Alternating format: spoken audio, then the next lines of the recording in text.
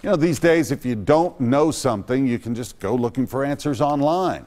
But does that hold true for financial advice? Well, now new digital platforms can manage your portfolio and charge less than a human financial advisor.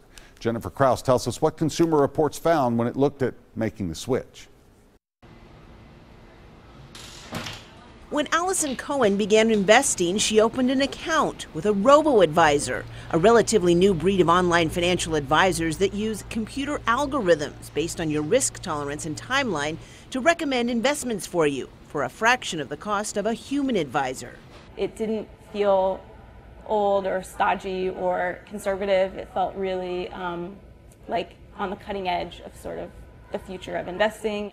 Cohen is not alone. Consumer Reports says robo-advisors have become big business. Robo-advisors manage an estimated $53 billion, and that number is expected to grow to between $5 and $7 trillion in the next 10 years. Some of the players include companies like Wealthfront and Betterment.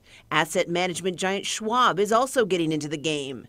But experts at Consumer Reports say going robo requires a fair amount of faith in the technology, especially in a rocky market. There's no real track record. Robo services haven't been around that long and haven't been tested in a true bear market. Plus, robos don't account for the human element of advising. A robo-advisor cannot help you prioritize several financial goals. Should you pay down debt or save more?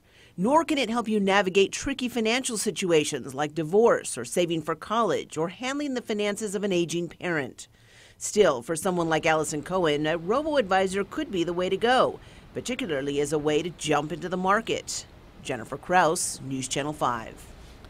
Deciding between a costlier human advisor and a cheaper computer solution depends on a variety of factors, including your financial circumstances, your reaction to risk, and your comfort level with recently developed technology. Consumer Reports has put together a quiz to help you figure out what kind of advisor might suit you best. You'll find it on our website, newschannel5.com.